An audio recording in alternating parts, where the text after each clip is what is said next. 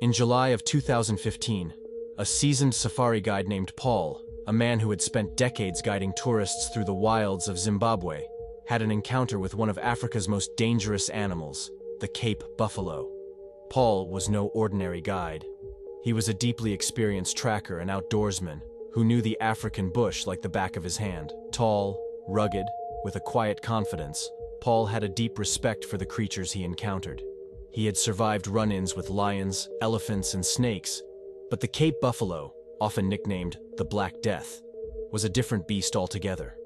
On this fateful day, Paul and a group of tourists were trekking through the thick brush of the Zambezi Valley, a region known for its dense wildlife and treacherous terrain. The Cape buffalo is infamous for its unpredictability. When wounded, it doesn't flee, it charges. And Paul knew this all too well. As they ventured deeper into the bush, they came across a Cape buffalo.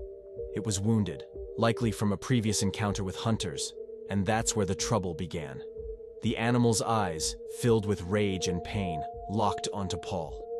Before anyone could react, the buffalo charged with incredible speed. Paul's instincts kicked in, but not fast enough. The buffalo rammed into him with full force, its massive horns tearing through his body. His ribs cracked under the pressure, and the animal tossed him like a rag doll, trampling him. Blood poured from his mouth as his lung collapsed under the weight of the beast. But Paul didn't scream. He didn't panic. Years of experience had taught him that in moments like these, the only way to survive was to stay calm. With what little strength he had left, Paul reached for his rifle.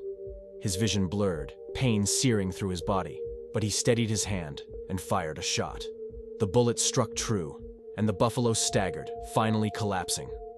Paul lay there, barely conscious, with blood filling his lungs and pain radiating through his body. But he had survived. The tourists, frozen in shock, rushed to his side, calling for help. Paul was flown to a hospital, where he underwent emergency surgery to repair his crushed ribs and punctured lung. Against all odds, he pulled through, but the encounter left him with scars that would never fade.